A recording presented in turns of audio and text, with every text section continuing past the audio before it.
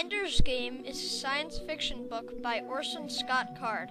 It takes place in the far future, 70 years after a devastating war against a bug-like race called the Formics nearly wiped out mankind. Ender is a 6-year-old genius bred to fight off the next invasion. After demonstrating strategy and his ability to fight when beating up a bully, Ender is selected into an elite battle school designed to train potential commanders and soldiers.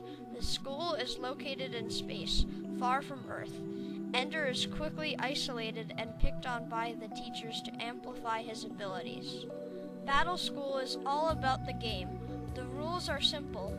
2 teams battle in a zero-G environment with guns that paralyze their spacesuits. The first team to get a soldier through the enemy gate wins. Ender is at first instructed to wait, doing nothing, by his commander, Bonzo Madrid. Yet Ender plays dead, and without getting frozen once, dominates the standings. The teachers recognize his strategies, such as using legs as cover, and Ender is soon pulled up through the ranks. He soon gets his own army, the Dragons. However, every single one of his soldiers is a rookie. This doesn't stop Ender though.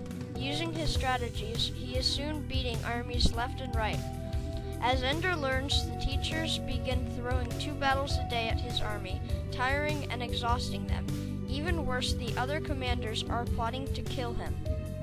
Will Ender make it to command school and one day save humanity from the vicious ant-like buggers?